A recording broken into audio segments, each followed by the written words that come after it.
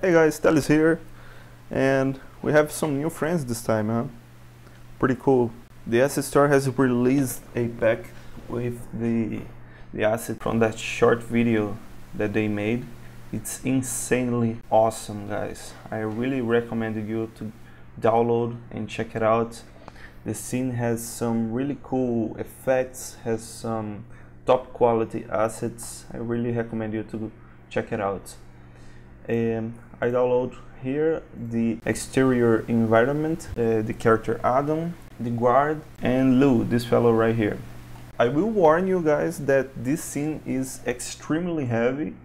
It will not run very well in most of our computers. I need to turn it off, most of the effects, because it's just too heavy to use it, but I think we can create something here pretty cool. First thing we need to check is layers, because this project has a lot of layers. Actually, I need to remove some of them because our system will automatically add layers that we need, like the stop move, the action, the head track, and others. We need some space, so I have to delete some layers. So let's make sure that this platform here is using the default layers so we can walk. And let's also make sure that this...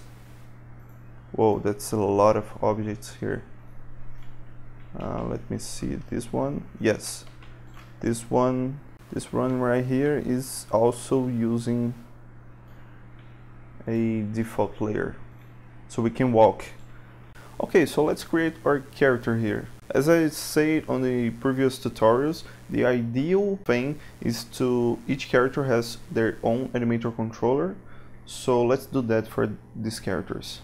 MeleeCombat, animator, and let's create some copies of our original MeleeCombat.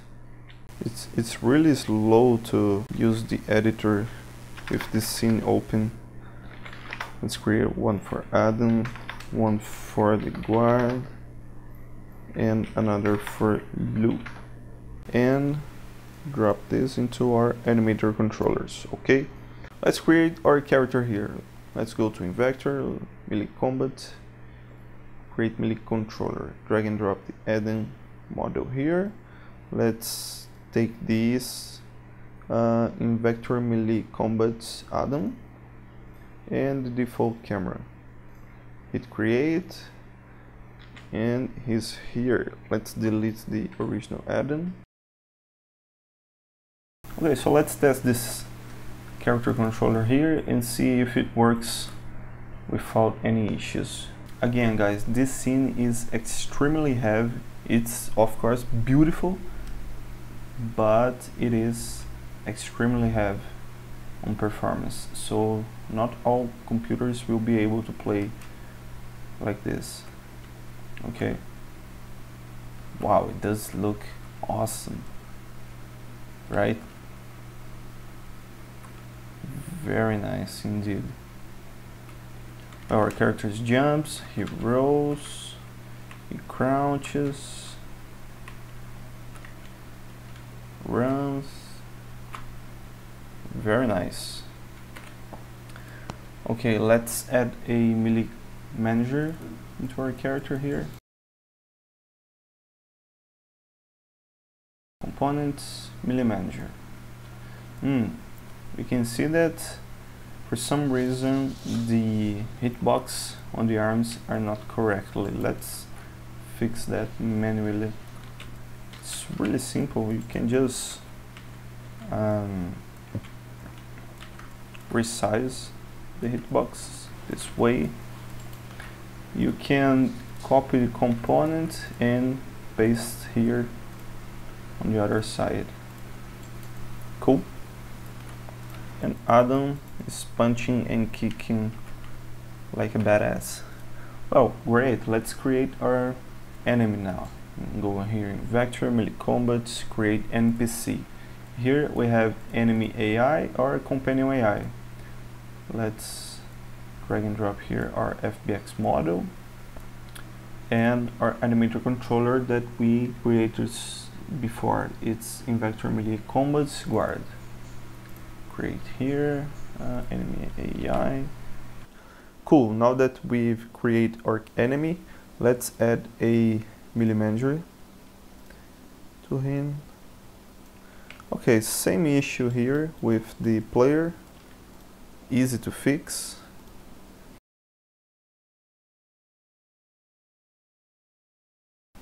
Don't forget to check who is your target. In this case, we will make the player our target, and the melee manager who you can hit. In this case, we want to hit the player and not the enemy. Now, if you hit play, you will see that the character doesn't move correctly. He just keeps standing right there. That's because he doesn't have a NavMesh. You need to bake a NavMesh in order to make the character move around the scene. So remember, to bake a NavMesh, you need to set your game object as static. So let's bake one here very quickly, and you can see the path that the character will walk. Well, let's bake this area too. Make sure that we pick the right area. It's this one, cool. Let's make that static and bake. Cool. For some reason, this terrain can't keep as static, so let's uncheck this. But since we already baked, the NavMesh will remain here and the character will work as expected. Now let's test it and see if he can follow me. Great, now he can walk and follow me. Let's fight him. This is interesting. Apparently he's not causing any damage to me. Let's take a look into what is causing this. This is very simple. You can check our animator here and go to the attack states and see that where is our behavior. We used to have a script here called melee attack control. But sometimes when you re-import a project into another version of Unity, sometimes the behaviors can get lost in the process. So in this case, you can go in here. We have separated a quick fix for that. So you can open your folder here and just replace the originals.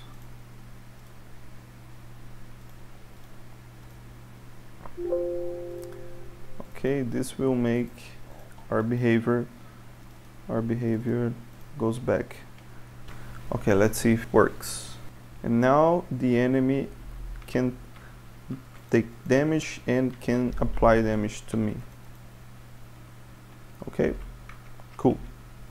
Now let's create our Companion NPC. Drag and drop the low here and assign the Invector's MeleeCombat low. Alright, the companion, we need to change the text to detected. This is who is your target. Our target is not the player.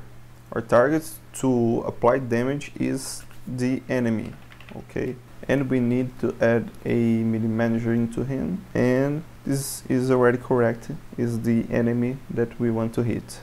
Let's just fix the hitbox here very quickly.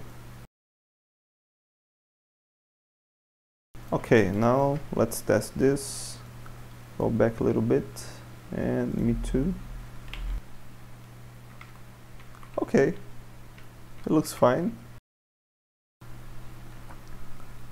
Let's see here. We detect the enemy, and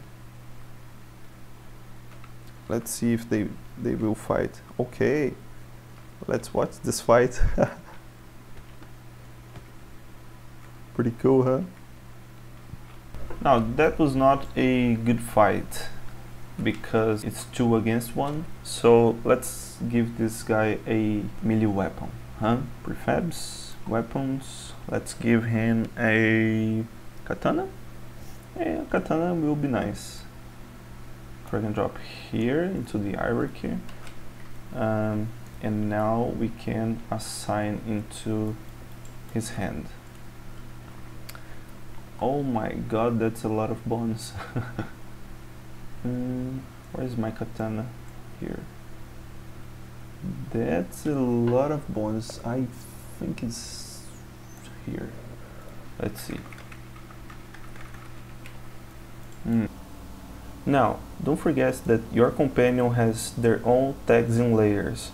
So your enemy will also need to have the tag here, Companion AI, and the tag here to apply damage. Okay, let's see the final battle.